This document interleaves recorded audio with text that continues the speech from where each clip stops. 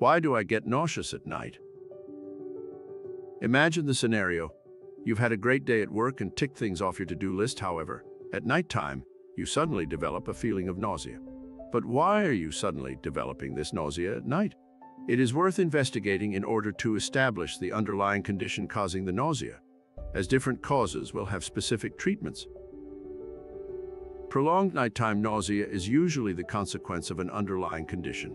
Some of the most common conditions are anxiety, pregnancy, GORD, stomach ulcers, medication side effects, and gastroparesis. Home remedies can help to relieve the discomfort caused by nausea. But if you are dealing with it longer term, it is best to consult your GP. For more information, please read our article, Why Do I Get Nauseous at Night?